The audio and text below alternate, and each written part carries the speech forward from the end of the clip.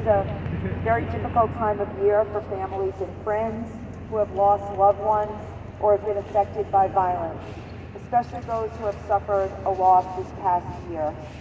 It's also the time of year when the days are growing shorter and shorter and the long cold days of winter are about to begin.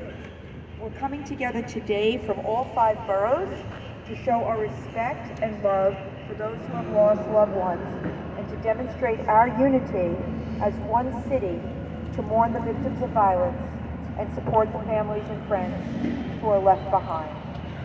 We are united in our wish for this violence to stop. We need the numbers to come down. We cannot lose any more lives. We must work together to build a safer city. We hope that this visual tonight will bring some measure of peace and solace to those affected by violence. We hope that the voice